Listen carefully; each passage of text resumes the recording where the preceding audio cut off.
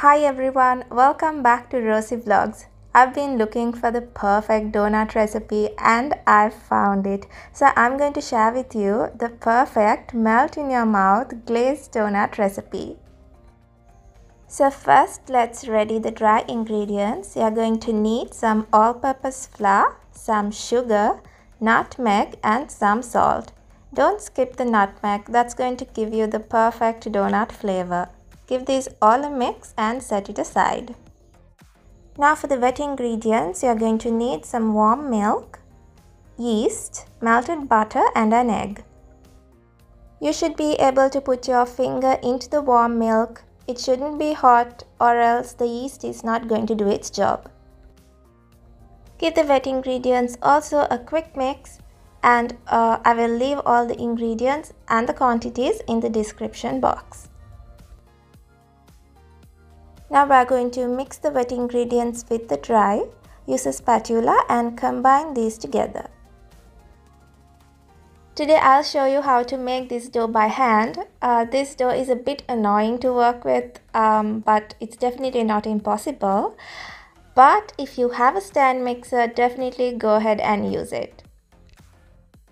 Apply some oil onto the work area and apply some oil on your hands as well. Dump the dough onto the surface and we are going to start kneading this for about 10 to 15 minutes.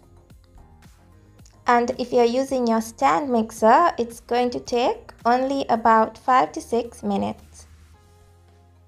So this is why it's annoying to work with this dough. It's very sticky and that's how it's supposed to be. Don't tend to add any more flour. So if you're making this dough by hand, you'll want to use one of these scrapers. It will help out a lot with the mess and they definitely come in handy when you make bread. If you are new here, hello, welcome. I post new recipes every week. If you'd like to see more, subscribe to my channel.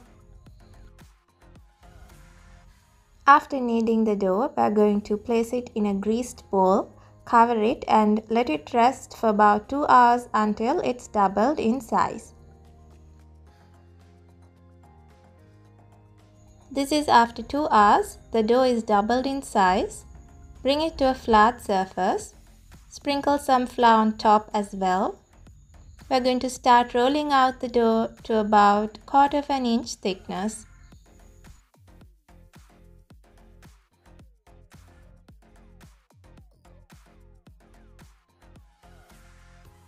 Now go ahead and cut out the donuts. I have a donut cutter. If you don't have this, you can use bottle lids of 2 sizes and it's going to work just the same.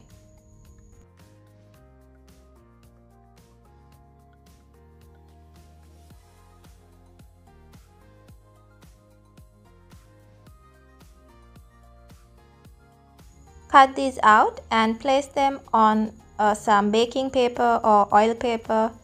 Any sort of paper because that's going to help us later. You can make more donuts with the remaining dough. Bring it back together and roll it out. The donuts that you cut out the second time isn't going to look as pretty, but it doesn't matter at all because they're going to taste the same.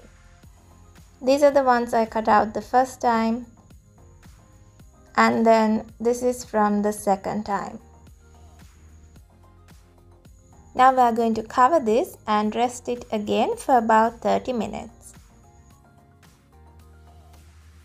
Now we are going to fry these.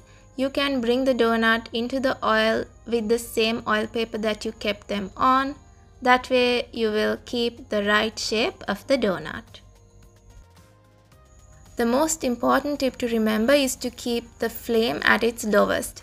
These donuts fry so quickly and they turn a dark brown very quickly. So keep an eye on them. Turn these over in about 1 minute and take these out of the oil as soon as they turn a light golden brown. Don't fry these for too long. That way you will keep that soft, fluffy, melt in your mouth texture. Now we are going to make the glaze for our donuts. We are going to need some powdered sugar, some melted butter and a little bit of milk. The amount of milk you're going to add is going to decide whether it's going to be a thick or a thin glaze. So add the milk according to your preference. I like my glaze a little bit on the thin side, so I've added a little bit more milk. Dip your donut into the glaze. Place this on a wire rack until it sets. Also, you can easily make these chocolate donuts. If you don't want to use the glaze, you can dip this in some melted chocolate.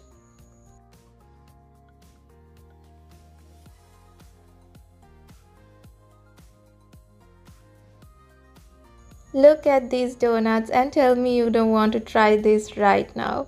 They are seriously the best donuts I have ever made. These are so fluffy, literally melts in your mouth, and that glaze brings all the flavors together so well. Donuts taste best while they're still warm, so there is no waiting. You can go ahead and have one straight away. Not one actually, maybe more. Definitely give this recipe a try. You're not going to regret making these. Thank you so much for watching my video. I'll see you next time. Bye.